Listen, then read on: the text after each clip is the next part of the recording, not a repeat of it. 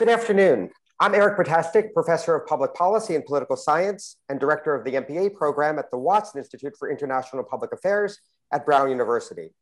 Thank you for attending today's event sponsored by the Taubman Center at Brown. The Taubman Center seeks to influence American politics and public policy through scholarship and through public opinion polling, student internships, and a robust series of events. I'm pleased today to moderate our panel, Making Every Vote Count, the Future of Voting Rights and Election Administration Reform in American Democracy. Audience members may enter their questions through the Q&A box on Zoom, which I'll be able to see. You can begin entering your questions now if you already have some, and throughout the program. And I'll convey as many of the questions as we have time for after the first part of our program. So let me briefly frame today's conversation and then introduce our three terrific panelists. The 2020 election and its aftermath point to both admirable strengths and disturbing truths about the state of American democracy. On the positive side, the 2020 election was the most secure in American history. Many Americans took advantage of more convenient voting options, such as voting by mail, leading to record turnout. And state election officials and courts performed their duties with integrity. And yet millions of Americans were receptive to President Trump's baseless claim that the 2020 election was stolen. Now, in the aftermath of high voter turnout, false allegations of rampant fraud, and the January 6th insurrection, many states with Republican legislatures are trying to make it harder to cast a ballot. According to the Brennan Center for Justice at NYU, lawmakers have introduced 106 bills in 28 states that would restrict voting access. And many people are concerned that these changes would place disproportionate burdens on racial minorities, younger voters, and other groups. So the questions that I think all concerned citizens need to be thinking about is how can we ensure that every eligible citizen has an equal opportunity to cast a valid, equally weighted vote? And what reforms are needed to restore broad public confidence in the fairness and integrity of election administration in an era of hyperpolarization? To address these questions, we will hear from three of the nation's leading experts on voting rights, election administration, and American democracy. And let me now introduce them in the order in which they'll speak. First, Bruce Kane is Professor of Political Science at Stanford and Director of the Bill Lane Center for the American West.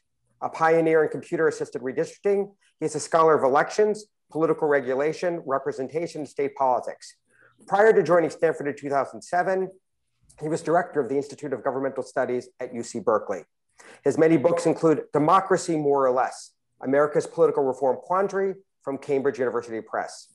Professor Kane is the fellow of the American Academy of Arts and Sciences. Janae S. Nelson is Associate Director Counsel of the NAACP Legal Defense and Educational Fund, where she is a member of LDF's litigation and policy teams and works with the President and Director Counsel to shape and execute LDF's strategic vision. She's testified before Congress on voter suppression, algorithmic bias, and in support of the Voting Rights Advancement Act. Prior to joining LDF in June 2014, Nelson was Associate Dean and a full professor at St. John's University School of Law. Nelson's most recent scholarly publication is Counting Change, Ensuring an Inclusive Census for Communities of Color, which appeared in the Columbia Law Review. And finally, Charles Stewart is Professor of Political Science at MIT and co-director of the Caltech MIT Voting Technology Project, which is a major research effort that applies scientific analysis to questions about election technology, election administration, and election reform. He is a fellow of the American Academy of Arts and Sciences. His research areas include congressional politics, elections, and American political development, and his many books include Electing the Senate, Indirect Democracy Before the 17th Amendment with Wendy Schiller, which was published by Princeton University Press. Each of our speakers will talk for about 12 minutes, and then we'll turn to some questions. So Professor Kane. Thank you, Eric, and thank you for inviting me to participate in this session. I thought I would, as the leadoff speaker, I would sort of talk about why actually looking at election administration is probably our best opportunity for doing something constructive. But that causes me to think a little bit more broadly and put in context the possibilities of political reform. So there are regular cycles to political reform. With every election, there are issues that come up, some of them more momentous than others. In 2000, we had the problem of the actual punch ballots And this election, of course, a lot of questions about the Electoral Count Act, into that, other discussions about, particularly in the off-season, the off-presidential elections, the midterm elections, discussions about attempts to sort of use voter ID and other kinds of ways of restricting the franchise. So this is a thing we do after every election, and particularly more momentous given the nature of this election. Now, the problem with political reform is not dissimilar to the problem of policy, introducing policy, and that is that there are multiple problems, and they enjoy varying levels of consensus. And unfortunately, these many problems are seen increasingly in the modern era through a particular lens of racialized partisanship, populism, and professionalism. The professionalism, I mean that you have a lot more people that are making their livelihoods through full-time devotion to political careers, and that introduces a level of specialization and a kind of very narrow perspective of protecting your turf that you wouldn't normally get if you had something like the politics of 150, 200 years ago. So because there are so many problems of political reform, there's a tendency to get a laundry list at the end, sort of all the different things that people are thinking about in terms of changing the American political system. And the problem with this sort of laundry list is, without any kind of prioritization, is that you get very dispersed efforts. And as a result, you somewhat squander the opportunities you have that are created by this window, this policy-like window that opens up after an election when the problems of the election are fresh on people's minds. That's somewhat a problem with H.R. 1, although H.R. 1 has a fairly, which is the bill before Congress right now that has a lot of political reforms in it that the Democratic Party is trying to advance. A lot of them have to do with election administration, but there's a lot else in there as well. And so I would say that my focus is that you should focus on something that is both important and has some possibility of creating common ground. So some of these things that are proposed both in H.R. 1 and then just generally in the reform discussion are things that really we can't change unless you change the court. So if you don't like Citizen United, you don't like independent spending, that's not something that you can do through legislation. You basically have to change the court balance. That's leading to some fairly radical ideas, not bad ideas necessarily, but they're pretty dramatic ideas of expanding the court size or giving statehood to DC, et cetera. So some ideas are just not in the hands of the legislative branch or the executive branch, they're in the court. Some of the ideas would require constitutional amendments. So, the Electoral College, which has been very problematic since 2000, we've now had 2 elections that were actually won by the Electoral College, but not the popular vote. But that, you can't change that. There have been attempts, and we can talk about the attempts to get around it, but they have not succeeded politically. And then there are some ideas that are just opportunities for pet projects that people have been pushing for quite a long time. So there are a lot of people that are now been advocates of proportional representation for 20 or 30 years, and they're coming forward with their ideas to do that.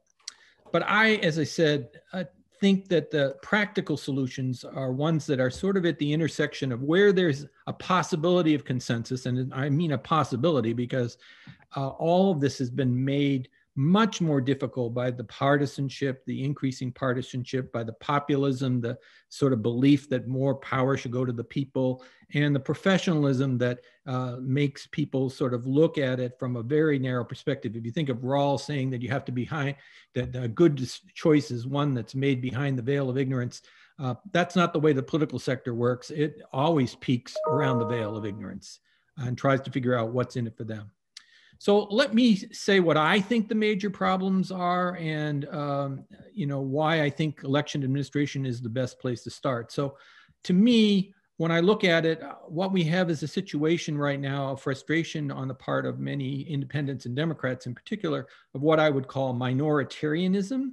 And it's a compilation of 3 or 4 institutions that are all sort of allowing a minority party, a party that doesn't enjoy as many votes, to have control. So you have the Electoral College, you have the small state bias in the Senate, You have the redistricting being controlled by, unified Republican states, and of course in previous generations by unified Democratic control. You have the court being controlled by the Republican Party, and you have voter restrictions that are targeted towards minorities, especially. So, a lot of this minoritarianism is not just bad for Democrats, but it's bad for Republicans. You can't understand the problem that the Republicans are in unless you realize that they are digging themselves into a deeper hole, dependent on, if you like, the far right. They have this strong sort of rhinophobia, a fear of being seen weak by others. And so you just get into a deeper hole of right and righter politics. And this minoritarianism is also enabled by something that I wrote about in this Democracy More or Less book, which is the sort of layered legacy of previous reforms and changes that have been shaped by this populism and by the extreme partisanship and the professionalism. So, in the Electoral College, the original idea was that electors would think independently about problems and would be a check on the whims of the populace. But in reality, of course, the people who are sent to the Electoral College really, in some states by law, but by broad expectation, are supposed to do what the voters want. The superdelegates, the same thing. The superdelegates were supposed to be a check, but in reality, superdelegates are constantly have their finger in the wind, are trying to do what the people want. The primaries and campaign finance laws have exacerbated ideological extremity because not all the voters show up in the primaries, which was an assumption of it. And we have very weakened political party structures with weakened gatekeeping. And I can go into any of all these things, but that kind of conflation of all these problems coming together helped Trump very much in his in becoming president. So I do think the place to start, and I'll finish with this, is with election administration. And I think there's a lot of really good ideas that are in HR 1, and we can talk about them. Same-day registration, requiring 15-day early voting, automatic voter registration, vote by mail, election day holiday, all this stuff is restoring felon rights. I think all of them have a lot of merit. My problem is that what can be passed by a majority in Congress can be done the same way.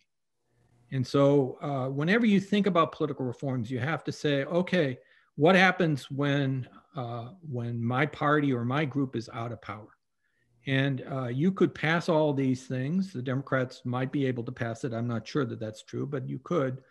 But the reality is that you will have nationalized elections in effect. Whether that's going to be challengeable in court is also an open question, but you're nationalizing it. And so that means that instead of having 50 different states and the heroes like Mr. Raffensperger, you're basically going to not just nationalize congressional elections, but because congressional elections would be too expensive to do in a different way, you'd basically probably be nationalizing state elections as well. So I think before you do that, you have to realize that with the polarization that we have right now, look at what's happened with our national institutions that were supposed to be making things better. The EAC, the Federal Election Commission, those have fallen apart as a result of the partisanship. And even the independent redistricting commissions, which are in HR 1, those have also been torn apart by partisanship. The Arizona one almost didn't succeed last time. So I'll finish with that. I still believe that these reforms in HR 1 are worth doing. Some of them possibly at the congressional and national level, but more of them should be pushed at the state level, is the view that I have at this moment. So with that, I'll hand it back over to Eric. Great, thank you so much, Bruce. Janae. Great, thank you. I'm excited for us to have this discussion. And I think Bruce's comments were a perfect segue to some of what I hope to address in terms of thinking about how we can ensure that every eligible citizen has an equal opportunity to cast a valid and equally weighted vote. And Bruce talked a lot about the For the People Act, HR 1, which is a very comprehensive incredibly broad piece of legislation that responds to the onslaught of voter suppression that we've seen over the past decade and more. And there are a number of very sensible and what I believe are constitutional ways in which to ensure that every eligible citizen has an equal opportunity to cast a valid and equally weighted vote. Some of the ideas in the For the People Act, I think are just plain common sense and will have appeal to people of any political ilk because it actually makes their effort to vote easier. I think Bruce is absolutely right to flag the fact that this ultimately does become a highly politicized and partisan issue in many ways, because as we've heard, when many elected officials have done their thinking out loud, many people fear what will happen if we have a more inclusive electorate, and especially one that includes a greater number of voices of people of color and other groups that are marginalized and at the edges of our society in many ways. But I want to talk a little bit more about what the For the People Act will do and why those provisions and the act itself should be supported. I'll also put in a plug early for the John Lewis Voting Rights Advancement Act, because I think it is another incredibly important piece to improving our elections and improving voter confidence in the fairness and competitiveness of elections.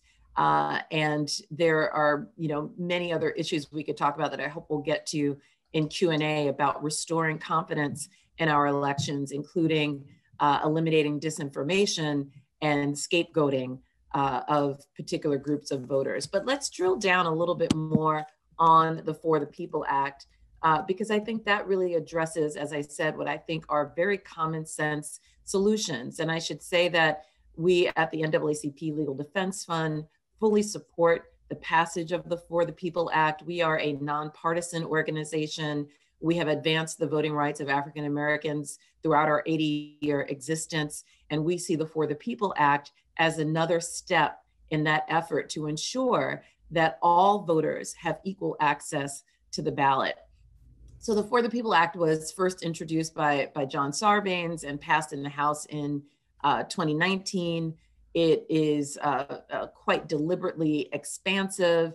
It addresses voting rights. It addresses reducing the influence of money in politics by changing the terms of campaign finance.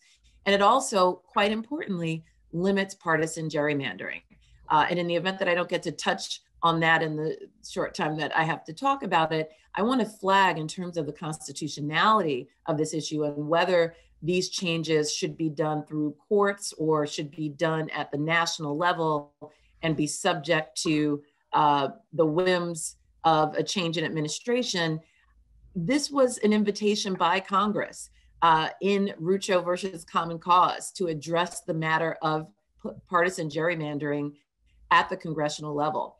So there are some instances in which we have no choice but to look at a federalized, nationalized solution because the courts have foreclosed an opportunity to address those issues before the court. Of course, there are state legislatures that have taken up the issue, but we know that states are also prone to partisan and political whims.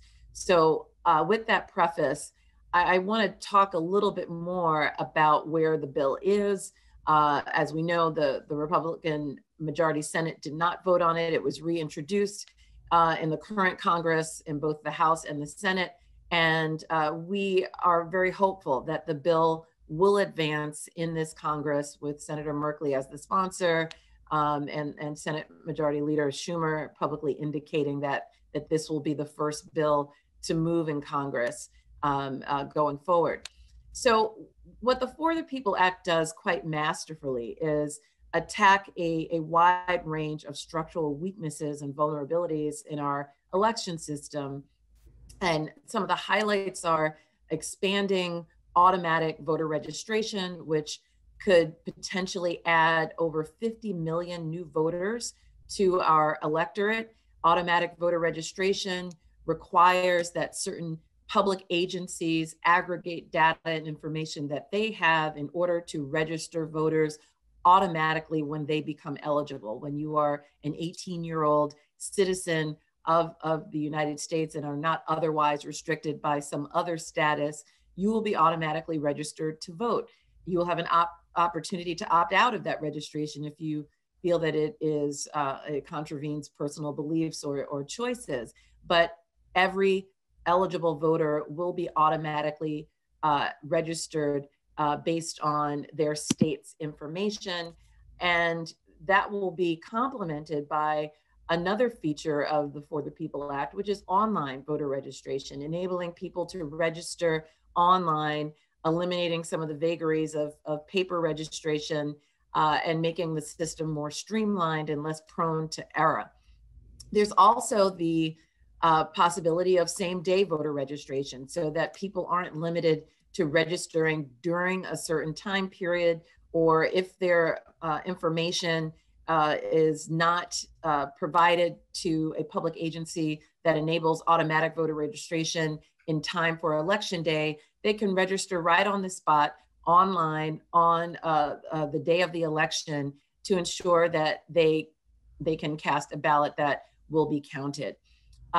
Bruce also mentioned what I think is a critically important provision, and that is the restoration of rights to persons with felony convictions. We know that the United States incarcerates more people than any other democracy in the West. And our hope is that with the For the People Act passed, it will end what is a byproduct of the mass incarceration of Black and brown people, and that is a skewing of the electorate to eliminate those voters from participating in our democracy. And I should note that that has very significant cascading effects in the communities from which they come, because there are just fewer voters. It becomes less of a civic culture in those communities. So with rights restoration, the hope is that there will be a galvanized effort to include those historically marginalized voices in our voting processes. The For the People Act also expands early voting. And if we have any recollection of the lead up to the 2020 elections, we know that early voting played an enormous role, that there were tens of millions of Americans who voted early in advance of the election. We also know that there were a lot of problems with early voting in terms of where polling sites were located, in terms of how much access different people in different states had to the convenience of early voting. What the For the People Act does is it standardizes it and makes certain that every American has at a minimum 2 weeks of early voting to make it much more convenient for people with various work schedules, childcare obligations, or any other restrictions on their time that may make it challenging for them to vote on election day and election day only.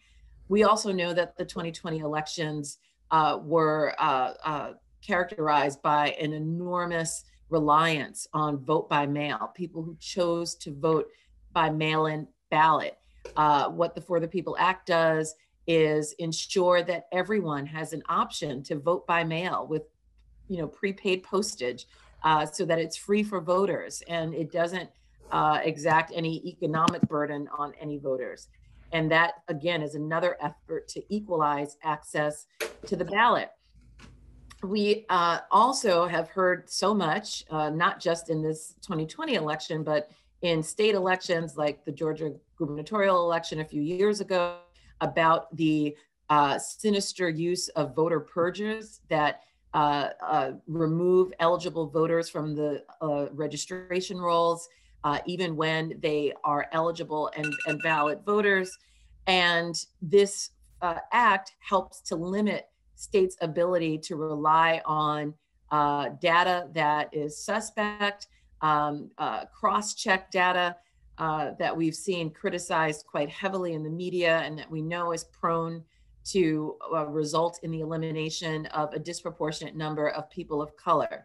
So the voter purges, voter caging, all of those suppressive tactics are now reined in quite significantly through the For the People Act.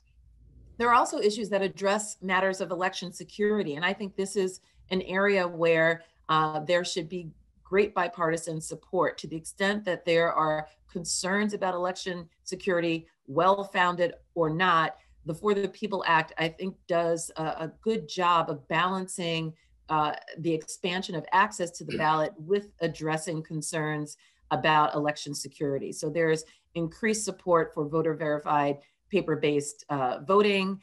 There's more oversight of election vendors. And there's also what I think is incredibly important that I started off talking about, and that is the issue of false information in elections and deceptive practices that can discourage voters from participating in the election. And of course, there is the all important end to partisan gerrymandering and the establishment of independent redistricting commissions.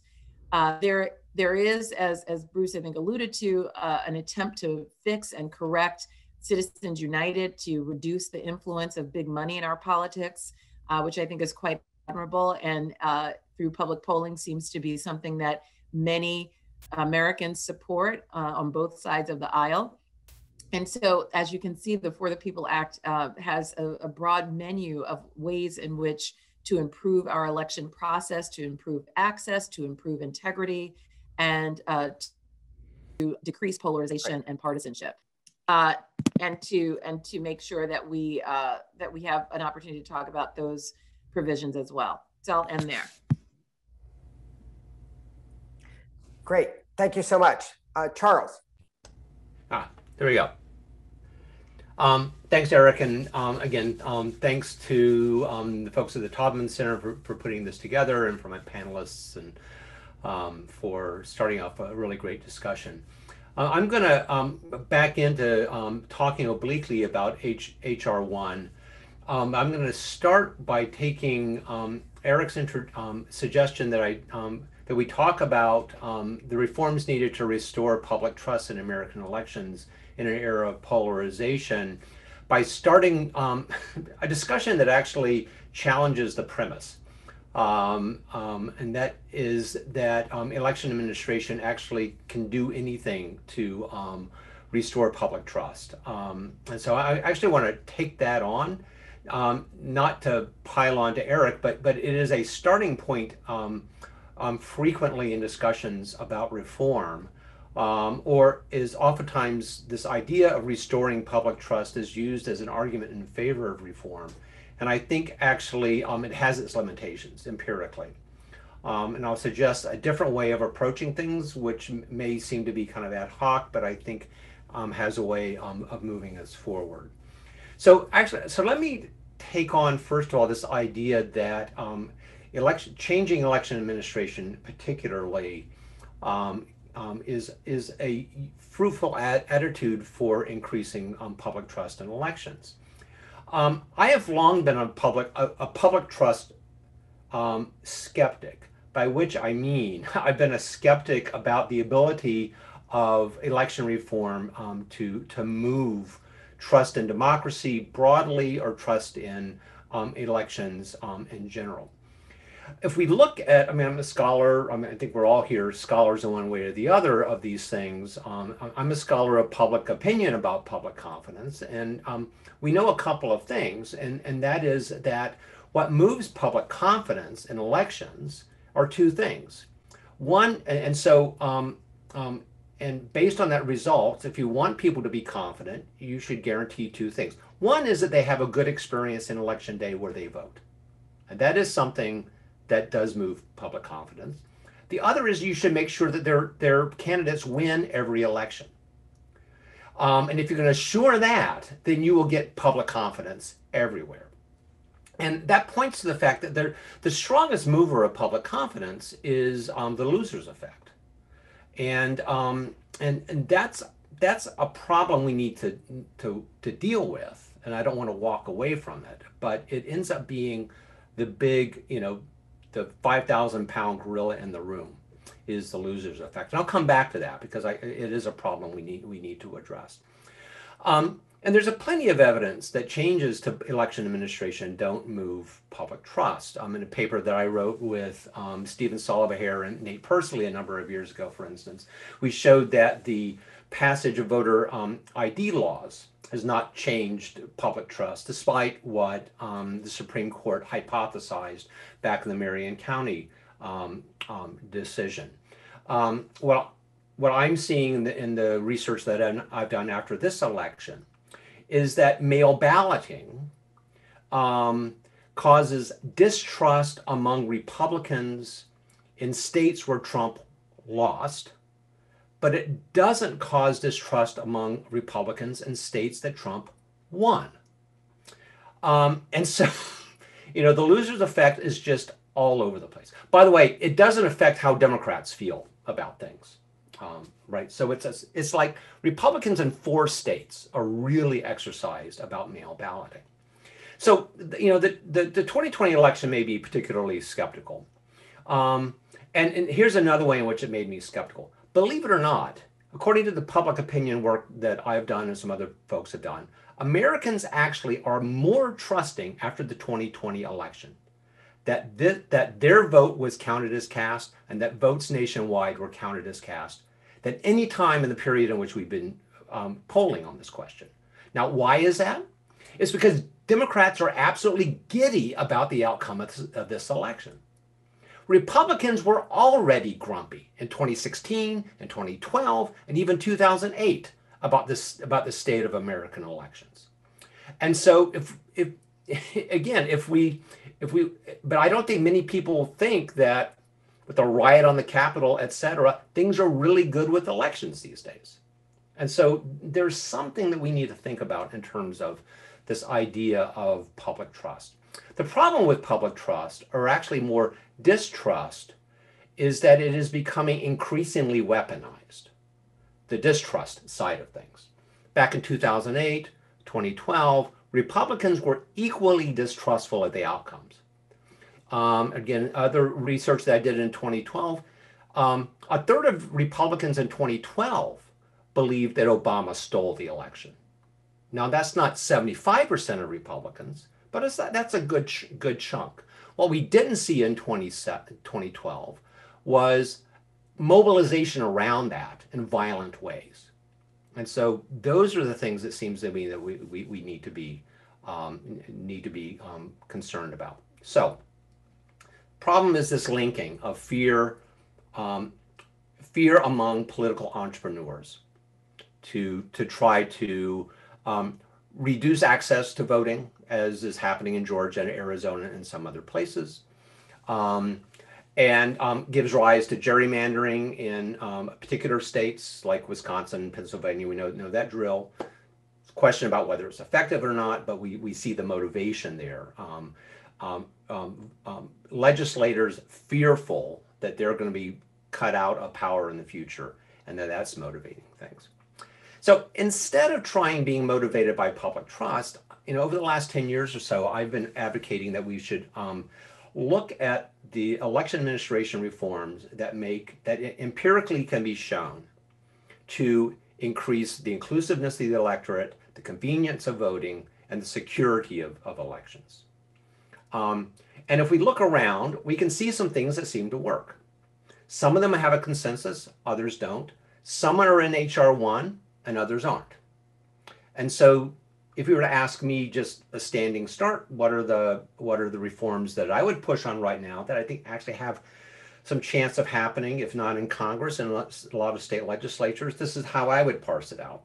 In the area of inclusion, the reinvigoration of the VRA. So the VRAA, for instance, get the pre-clearance rules back up, get the Voting Rights Act going in a modern way. That could work on inclusion. Pre-registration of 16 and 17-year-olds. If there is one block of people who really don't vote in America, it's 18 to 30-year-olds. They're highly mobile.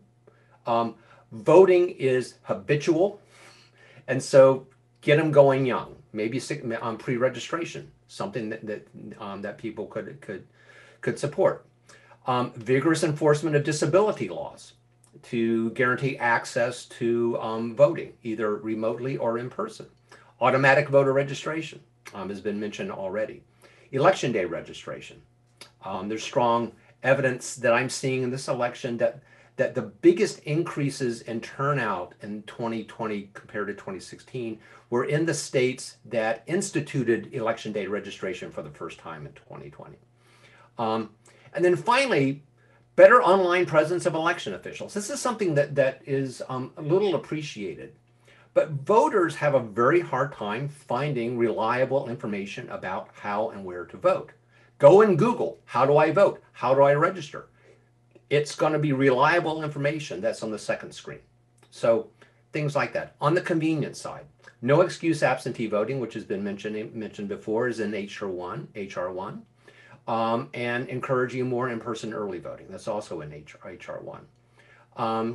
Encouraging like all voting by mail, maybe not mandated at a state level, but for local elections could be a good thing. Okay, some convenience things. And finally, security.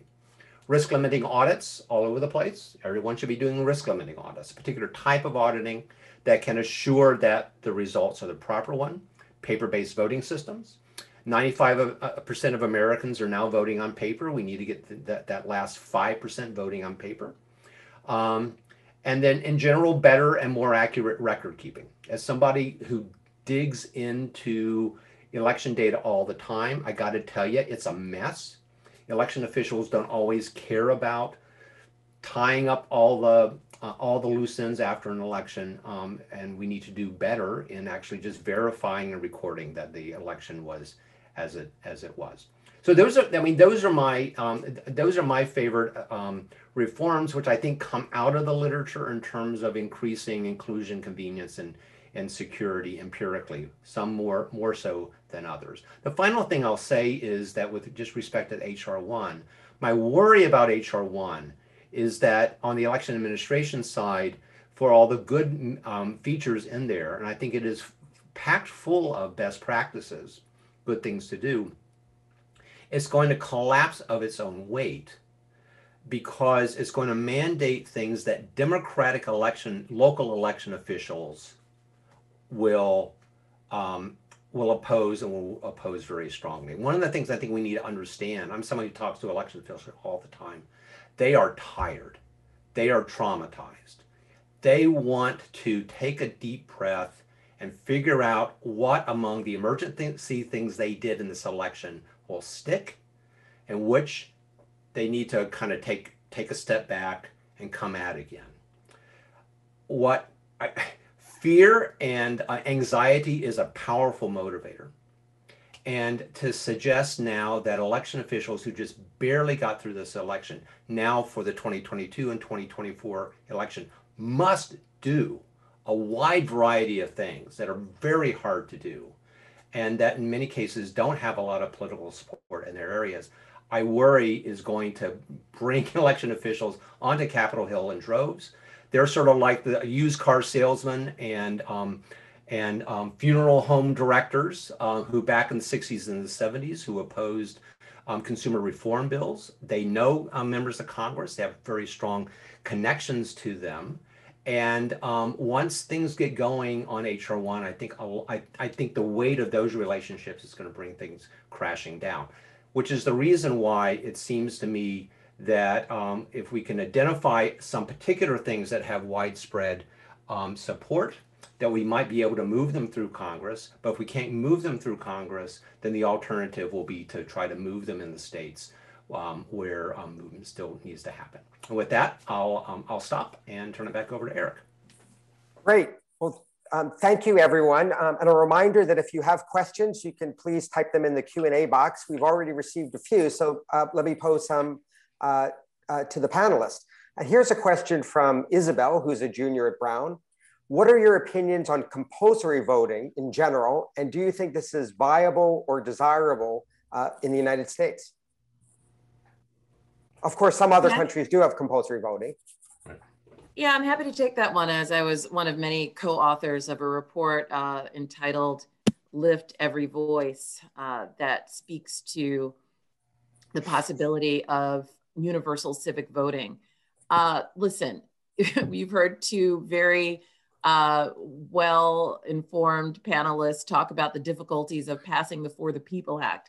Passing universal civic voting would be, probably a bridge too far at this moment. but I welcome the question, and am delighted to begin to talk more about it, to start to normalize the idea in this country. We would always hope that people are inspired to vote, to turn out to elections because they have reason to have confidence in our system and to believe that it can deliver a representative democracy. Short of that, requiring participation in our democracy is perhaps the way to jumpstart greater voter participation and to ensure that some of the electoral reforms that we've been talking about are by default mandated of states, because they must also enable voters to meet that civic duty. So I do think it is an idea that is worth considering. It is worth pushing for. I've been working with a number of scholars, including Miles Rappaport and E.J. Dion and a number of others, to try to get this idea out there in the ether, because I do believe that it is a way to short circuit some of the obstacles that we see to these very sensible reforms in expanding our electorate. Yeah, go ahead. Do you Well, want I was going to say, if I can just add with that, as I understand this effort that Janaea is part of, I mean, part of the ongoing effort is to do research into states, for instance, where counties and municipalities might be able to enact it on their own. And so maybe one of the ways of normalizing this idea and trying it out in the American context would be for the Tacoma Parks of the world and other places that might want to be more.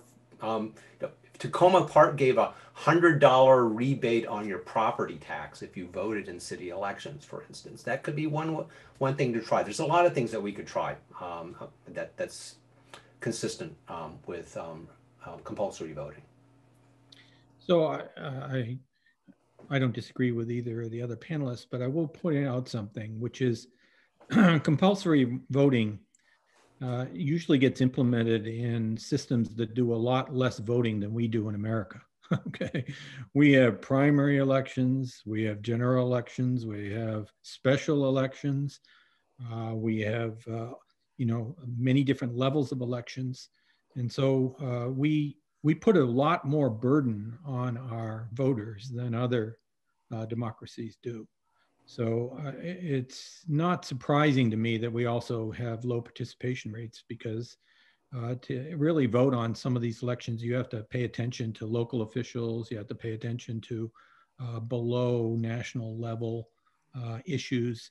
And so, I'm all in favor of doing what we can to maximize participation, but I think I come down with Charles that let's try some experiments here and there, because we do know that in some of these systems that have compulsory voting, people will do silly things with their ballot. They will, put in Donald Duck and other things. And so it's not clear to me that making them go through the act of participation is necessarily good for decision making.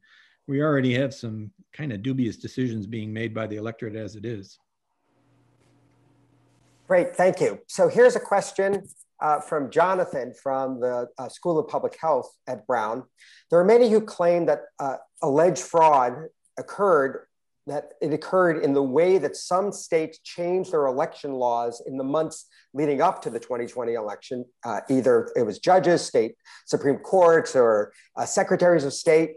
Do these allegations have any standing, and what's a good response to them? I think this is an interesting question, because we really did see, I think, a conversation sort of morph where people were starting to use the moniker fraud, not to describe necessarily voting machines that were broken, but somehow because the Secretary of State extended the timing for mail-in balloting, that made the election illegitimate. And so there's a lot of controversy now about what is the role of legislatures vis-a-vis other actors like state Supreme Courts and secretaries of state in shaping the rules of election administration. I think Janaea should give us a lecture on the independent state legislatures doctrine, which is something I'm afraid we're going to be hearing a lot about. Yeah. And I'll stop. I won't say very much because I'm not an expert in this, but I've been hanging around with election lawyers a lot. But I will say that I think it's absolutely wrong to say that what ended up happening in places like Pennsylvania, et cetera, where governors, secretaries of state, and others made independent decisions that one might disagree with. I think it's wrong to call that fraud. It might have been wrong, and there's ways of dealing with wrong. And in some cases, those were adjudicated. In other cases, they remain to be adjudicated. But there remains this issue about the role of state legislatures. And it's my sense that conservative legal minds these days want to reintroduce state legislatures more strongly into presidential elections, in the same way that, speaking of this book I wrote with Wendy Scheller that Eric mentioned, Ted Cruz thinks the state legislature should be electing senators now. And so, that's a real thing that I think we're going to be needing to grapple with. Yeah, go ahead. I'll just say that, voter fraud has morphed over time to include almost any and everything that disturbs the outcome of particular political parties. It is, one, just not an empirically sound concept. There is very little voter fraud in the technical sense, either in-person voter fraud. There's an infinitesimal amount of absentee ballot voter fraud, although there is a way in which that exists to some extent. And then you do see some manipulation of the ballot, usually by election officials or candidates or folks from their camp. But the idea that US elections are in any way compromised by a degree of voter fraud that could be outcome determinative is just patently false. But we now see that very alarming claim being asserted toward almost any action that an elected official may take that a party could disagree with. And we also are seeing that lodged against particular groups of people, and specifically African Americans, which is what caused us to file a lawsuit, the only lawsuit that surfaced the issue of racial discrimination in President Trump's claims that Michigan was engaged in voter fraud, and in particular, voters in the area of Detroit. We saw the same allegations being lodged against voters in Philadelphia and Atlanta and other cities with large Black populations.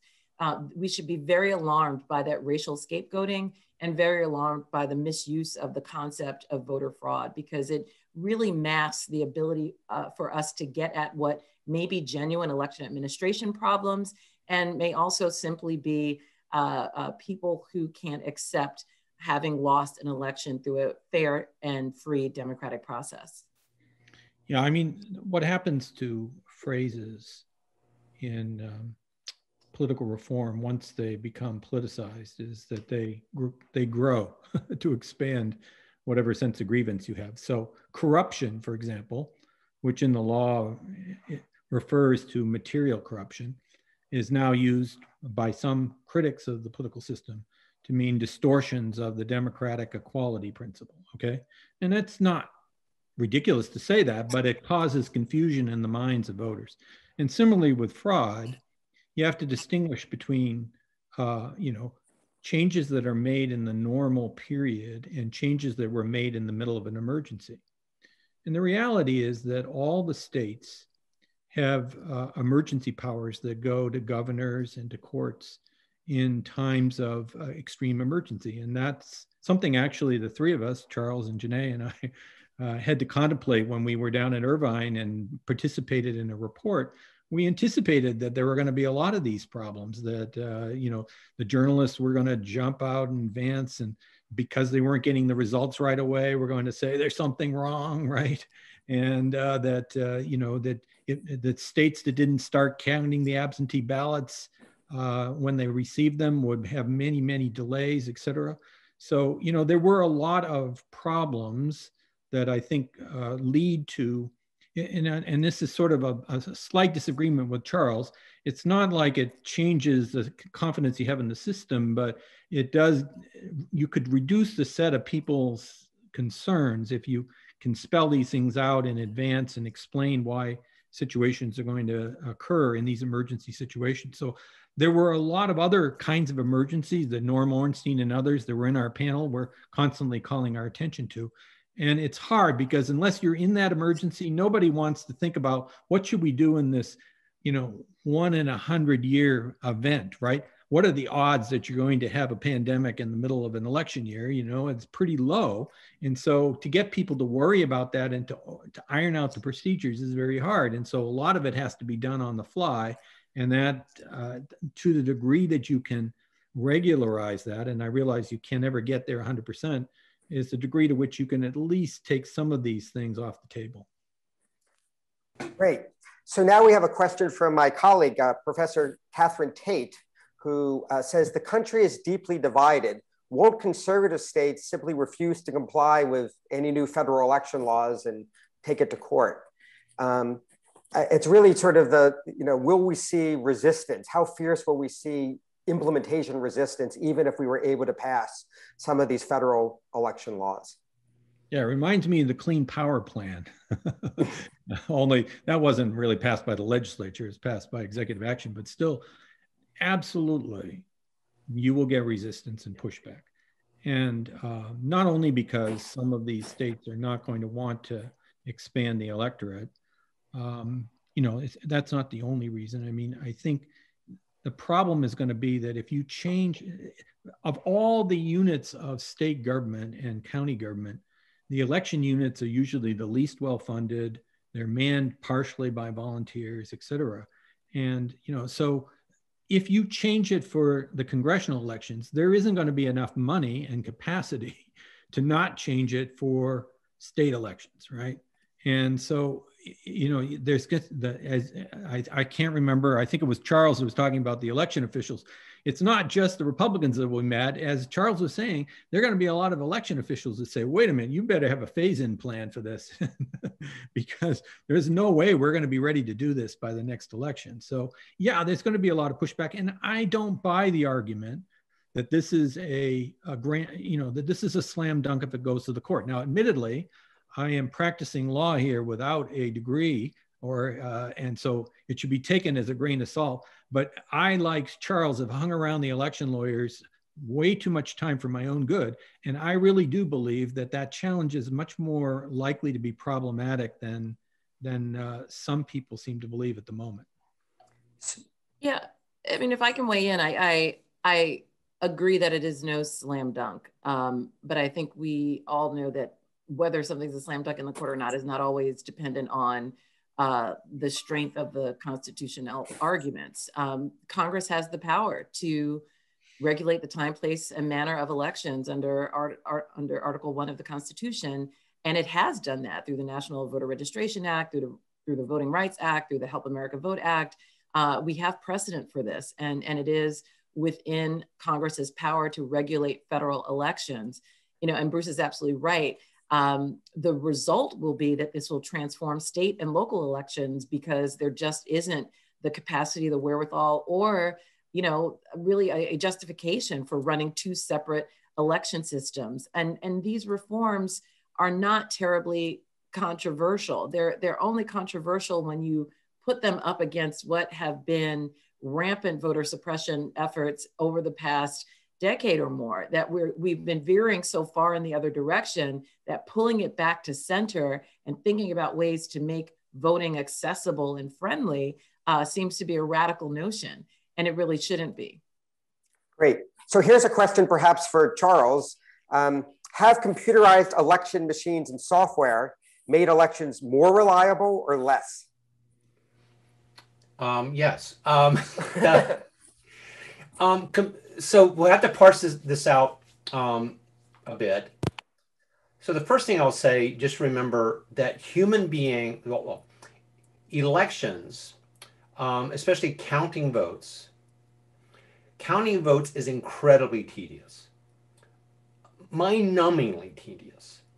And to go back to something that Bruce said earlier, Americans vote on more things than anyone else. I always like to repeat what Nelson Polsby used to remark, which is still pretty much true, that a voter in San Francisco in a presidential election will vote in more things than a citizen of Great Britain will vote in a lifetime. And so It's a lot of tedium in counting that, and human beings are terrible at that. Computers are really good at it. And so one of the things that we know is computers have been very good at making the counting of ballots more accurate. Been very good in helping to keep track of people moving in voter registration systems. Been very good in helping to speed people through polling places by being able to look up people, etc.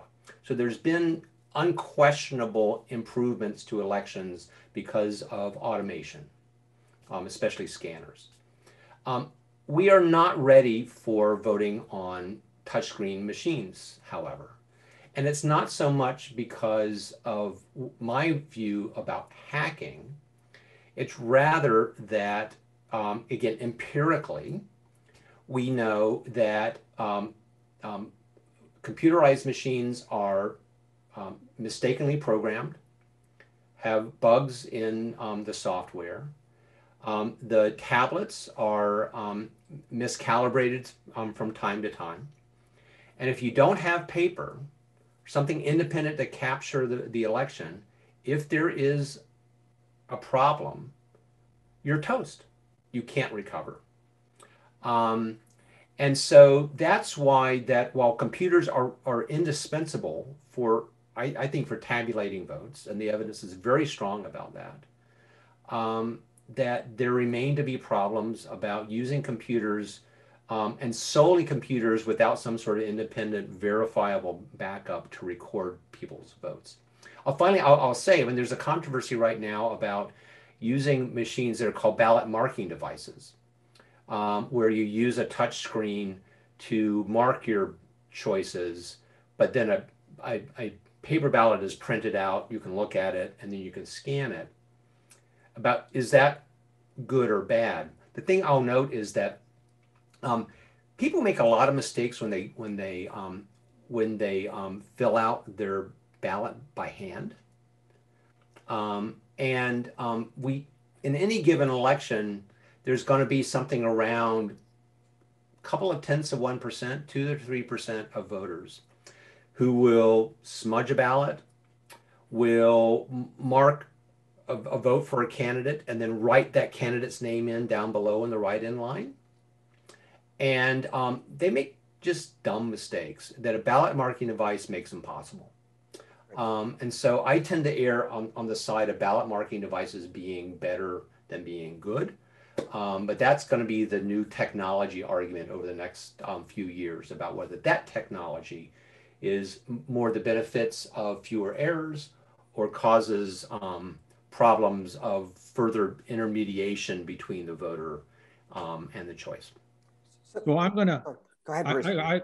I would buy everything he said about where we are right now, but I'm going to say something that Charles isn't going to agree with, which is we make a mistake if we don't invest a lot of time and effort and science into eventually moving to online voting with biological verification and with proper encryption.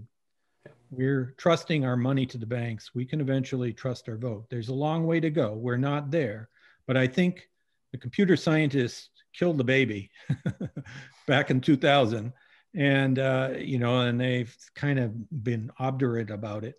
But the reality is you talk to the young kids, and I get a lot of CS students in my class, and you realize there's been a lot of technological evolution in computer science in the last 20 years in terms of encryption, in terms of I can get onto my computer by using my finger, okay, and getting a fingerprint. So I can imagine that in the next 10 to 15 years, with the trend to convenience voting, which is really, I think unstoppable. It was here before we had this election. People are going to want to vote, particularly in states where they have to vote for, as you say, the phone book. They want to vote at home. And this business of waiting for 2 weeks until you get the results of elections, because people have to count and recount and all that. I think that's just not going to be a sustainable equilibrium over the next 20 years. So I believe that we should be investing and thinking about that and doing some experiments with it over the next decade or so. Actually, which, by the way, I don't disagree with that at all. So. Oh, all right. You're the only other person I found, Charles. So I wrote, well, there's a National Academy of Sciences report I helped write, which agrees entirely with that. So let me ask one final question, because we're running up at the 5 p.m. hour. And that is to step back a little bit and look at the broader political challenge to election reform. I noticed that, there was a piece put out by the American Enterprise Institute, which is a conservative think tank, by a scholar that said, it's really not a good look for Republicans to be appearing that we want to make it harder for citizens to vote. It looks like we don't believe our own ideas can compete and win in a fair fight with the Democrats. And that's clearly not the majority view, but that was somewhat hopeful. And my colleague, Mark Sutzman, asks, is there any possibility for a sort of grand bargain between Democrats and Republicans where, trading some kind of stronger access protections, reinstatement of the Voting Rights Act for tougher security measures, maybe even a universal biometric voter ID. Leaving that aside, is there, in your view, anything that will change the politics so that we can sort of break through this partisan divide and begin trying to have election reform that will strengthen our democracy, that will find support from not only progressives, but also from at least some conservatives? Well, I would think Janae would jump in on this. That's an interesting deal, Janae. I'd be interested in your view on that. Would you take the Voting Rights Act, which we desperately need to get back, for some trading on, a voter ID, state-issued voter ID? I don't know, something on the other side. Would you take a trade back? Because that's pretty important to get the Voting Rights Act back. Yeah, I hate to be the voice of pessimism, but I can't envision a deal that is on the table that does not include some mechanism for suppression being proffered. I believe quite strongly that there is a fear of competition of ideas. That there is, I'm not making that up or even surmising.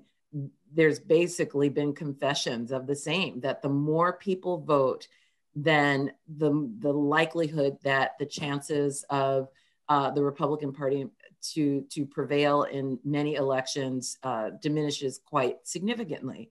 And so that tells me that any bargain that is struck is likely, that includes some form of voter ID or something that could potentially restrict access to the ballot, is one that we would have to look at quite carefully to see whether it's a Trojan horse or a legitimate election reform. And I say that again from a nonpartisan posture, but just recognizing the statements that have been made about a fear of a more inclusive electorate.